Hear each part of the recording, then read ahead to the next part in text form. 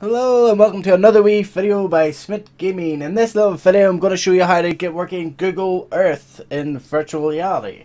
This is for Oculus Rift users. People with the 5 HTC, they don't need to do this, but unfortunately for now we have to do this. But anyway, so first thing first, go to Steam Store, just type up here VR. Hit enter, there we are, Google Earth here. Just click on Google Earth and install.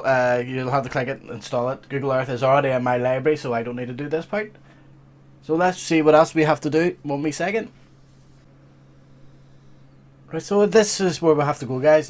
Just open up your browser of choice and go to this link. I will put the link in the description, so you'll just matter scroll down and open the wee link yourself. You'll see this page opening up. So then all we do now is just scroll down.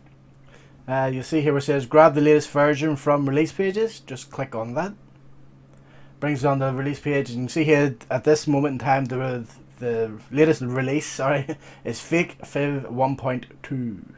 So we just click fake 5.zip 5 whatever frick you want to call it. So just click this and then a wee window will pop up. Then just click OK to save it, and then it's saved to your download folder.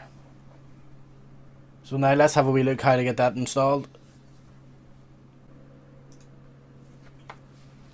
Well, so here we are, guys. We're in my downloads folder. As you can see here, it's Fake 5. Let's just double click. You can see there's actually a file in here called ddraw.dll.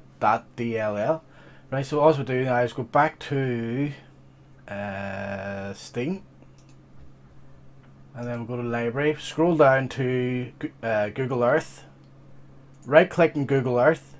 Now this is back on Steam. Go to properties, locate files, browse local files. Then it opens this folder here, and then all we do is drag and drop this DLL file into this folder.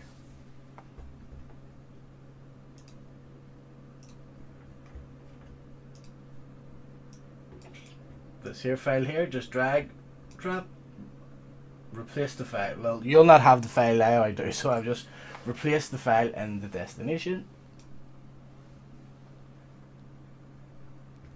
Just close that wee folder, close that folder, you're done here. So here we are, Google Earth, we're back in Steam. Just click the VR button up here.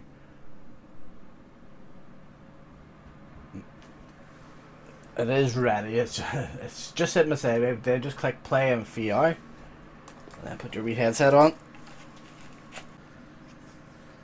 And I know you can't see this. I was going to show you, but I don't think it's wise or it's worth loading everything up just to show you. But trust me, it definitely does work. That's me. I'm standing surrounded in Archer's National Park.